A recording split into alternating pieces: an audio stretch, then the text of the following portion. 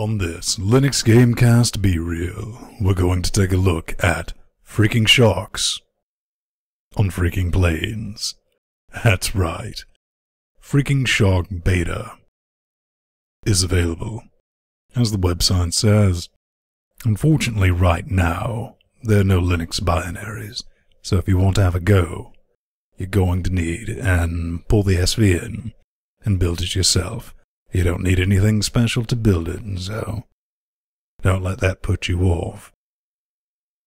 The game is, well, it seems to be a remake of a very old game called Flying Sharks that has appeared across multiple platforms over the years.